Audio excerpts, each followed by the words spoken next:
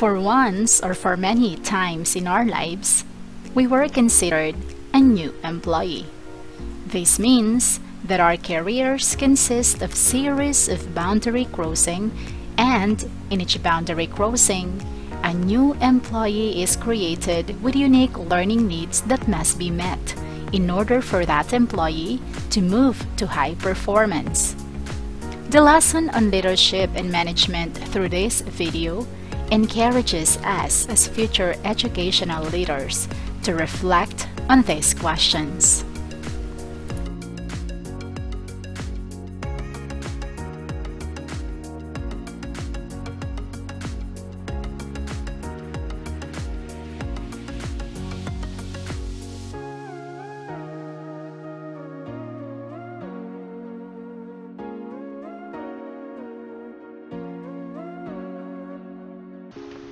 Hello classmates in EDLM 807 and to our Professor Dr. Inero V. Ancha. I am Catherine Salazar and welcome to our humble Perfect Learn TV channel to present a model for developing employee work effectiveness in new roles and environments. This video lesson includes these subtopics.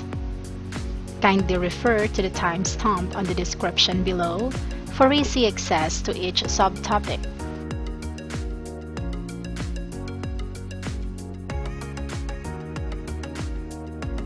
Improving performance of new employees crossing organizational boundaries requires a fundamental redefinition of what a new employee is and a reconceptualization of new employee development. This means that a 15-year employee who advances to a new level of management is little different from a new hire from outside the company. On the other hand, the expected outputs of new employee development are an employee performing at a targeted level of performance, and that employee staying with the organizational unit.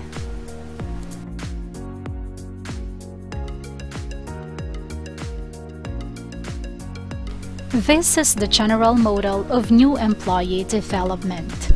This taxonomy proposed a systematic attempt to extend the macro structures and develop a comprehensive guide to the learning tasks of new employee development. Each domain is further subdivided into 3 learning tasks for a total of 12 learning tasks. A basic assumption of this taxonomy and socialization in general is that organizations want employees who fit, because generally, greater fit leads to a higher initial performance and increased opportunities for success at work. Here is the analysis of the 12 learning tasks in the 4 domains of the general model of new employee development.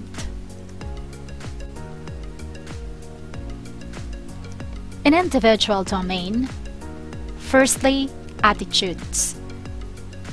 Identify personal values and attitudinal predispositions and identify success-related attitudes. For expectations, develop appropriate expectations and resolve frustrations due to expectation differences. And for breaking in, become aware of the dynamics and importance of organizational entry and master the special skills and strategies required. On the second domain, which is people domain, for impression management, become aware of the role impressions play in establishing the organizational initial evaluation.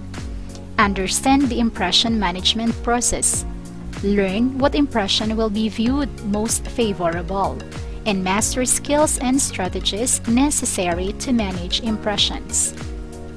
For relationships, understand roles of relationships and the kinds of relationships. Build and maintain effective professional relationships and learn effective teamwork strategies.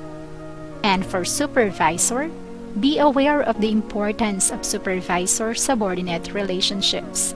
build skills needed to be an effective subordinate, and learn effective strategies. The third domain, which is organizational domain, includes organizational culture. Understand the elements and effect of organizational culture to performance. Become aware of the importance of fitting into the culture, and acquire skills to learn the elements of culture that is not explicitly taught. For organizational savvy, be aware of the informal organization and success factors and acquire skills to use them effectively. Understand the appropriate means for getting results through the informal organizations. And for organizational roles, locate oneself in the larger perspective of the organization and learn appropriate expectations and activities, role limits and realities, and reconcile role conflicts and ambiguity. And the last domain, work task domain.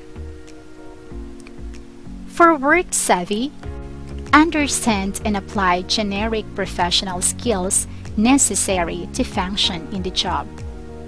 Task knowledge, understand the basic tasks required on the job and ways to perform them successfully. And finally, knowledge skills and abilities. Identify and develop formal and informal learning skills necessary to perform the job.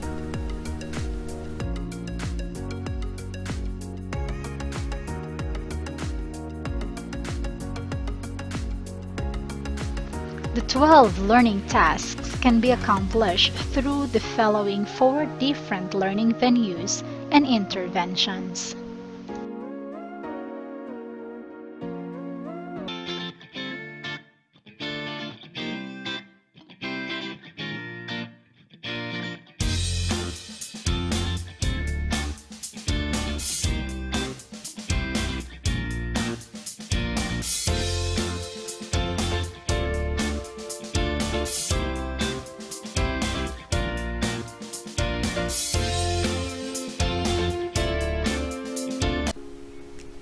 The new employee development system therefore suggests that the 12 learning tasks and 4 interventions should be an integrated system to achieve new employee performance goals, and that the new employee development process is not conceptualized as linear, but rather a cyclical process where newcomers may cycle through learning tasks and learning events repeatedly.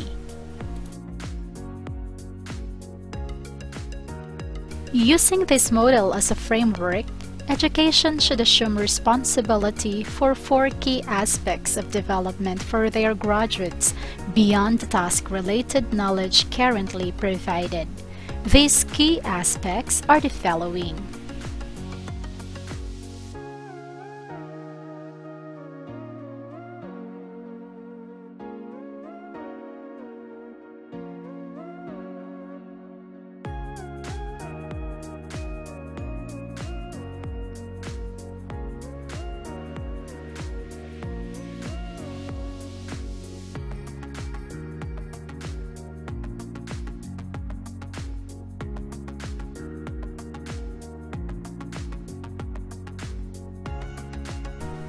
And that's the model for developing employee work effectiveness in new roles and environments. I like to end this video by recalling our reflection question in the beginning of this tutorial. What have been some of the new employee entry and development issues you have faced? How can an organization implement a new employee development system? And what are the costs and benefits of the implementation of new employee development system to an organization? I would love to hear your answers on the comments. Thank you for watching.